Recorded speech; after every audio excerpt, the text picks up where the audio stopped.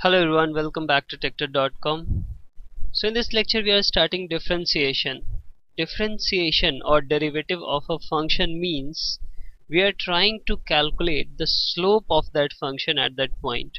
So when we say that there is a function fx, it means that there will be some curve for this function.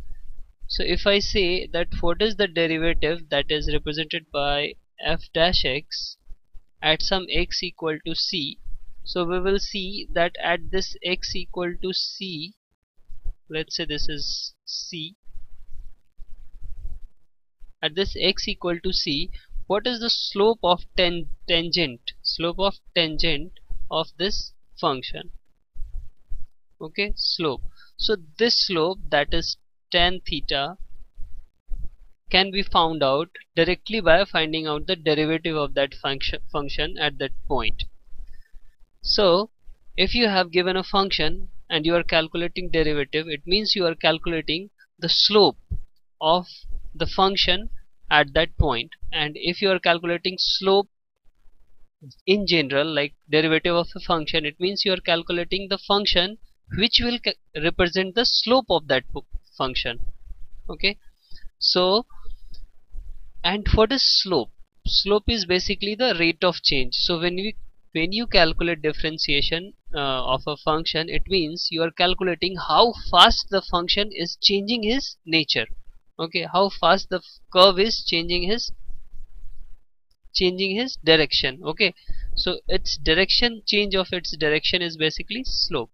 Okay, when we in our this mechanics, when we calculate velocity, what do we do? We just calculate how fast the distance is changing. When we calculate acceleration, we calculate how fast the velocity is changing. Okay, so when we want to calculate how fast the particular quantity is changing, what do we calculate? We calculate the derivative of that quantity.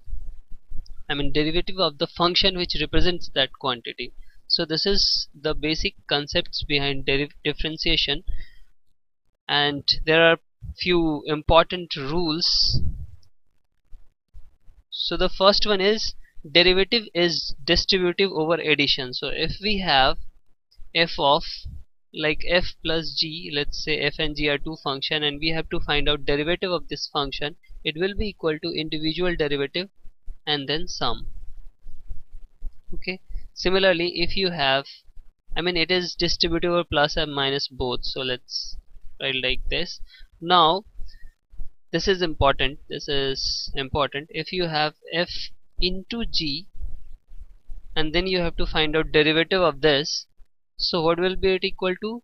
It will be equal to something like, what do we do is when we have to find out derivation of two functions, product of two functions. First of all, we keep one function constant and find derivative of other. So we will keep g as constant and then we will find f dash. Now again what we will do, we will keep another function constant and we will find the differentiation of remaining function. So it will be f as constant and into g dashed. Okay, so what do we do? Basically we keep one function constant at a time and differentiate other. Next time we repeat this function by interchanging the process for functions. Okay, so this is for product. Now similarly for division, like if we have f upon g, what do? We simply, what do is we keep, first of all we keep g constant and differentiate f dashed. Fine, and then minus, we keep f, that is numerator constant, and differentiate denominator, and upon square of this g, that is square of denominator. So this is in case of division. This is also important. And another one is differentiation of a function with respect to a function. Okay, so let's say I have a function gx, okay, and we have a function fx which is function of gx. So basically f is function of gx. Now if we try to find out this, d by dx, let's say we are differentiating this entire function by with respect to x. We are differentiating this function f with respect to x, where f is a function of gx and gx is basically function of x. Okay, so in this case what do? It's very simple. We first differentiate this f with respect to g. So what do? We find df with respect to g, that is dg.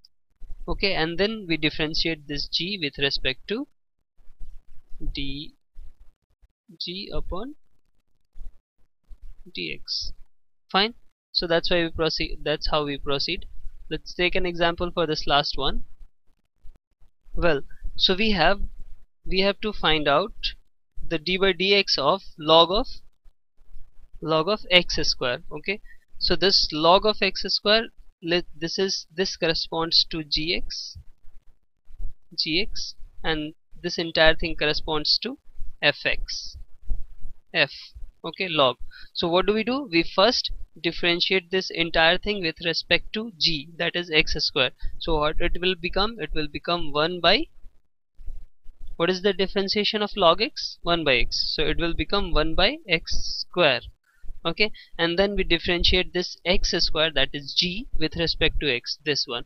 So what will be the differentiation of x square now? So let's write it something like this. So it will be d by log of x square with respect to dx square. Okay, dx square, and into d of x square with respect to dx.